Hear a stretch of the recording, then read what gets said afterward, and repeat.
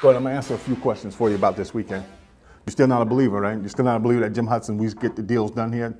I know, you're not a believer yet, but you will be, yeah.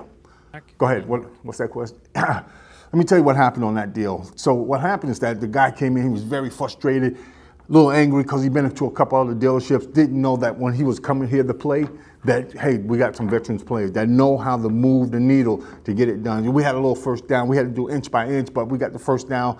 Then we guys just went in, and yeah, we just crushed the deal. The deal was a great crush deal. He walked away driving out in a new Silverado. LT got everything that he wanted, and his family's happy. We're happy. It was just a good play.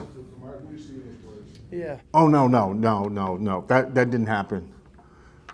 No, we didn't fumble. You got to own something to fumble it. We didn't fumble. Yeah, we got a couple of rookies. We do. We got a couple of rookie guys that, didn't overcome real quickly, but thank God we have a great system and a great team. Guys who came in and covered for them, helped them out, and made those deals happen.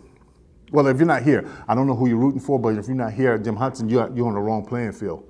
Yeah, question in the back. Hey, you was never a believer in Jim Hudson anyway, so hey, look, you can just say what you want, but we've been winning every weekend. We're constantly winning. We're constantly getting deals done. We're constantly making sure that it's happening. When you going to believe in that? Yeah. We're community-based, so it doesn't matter. We're the home team. We're the home team, baby. We're the home team.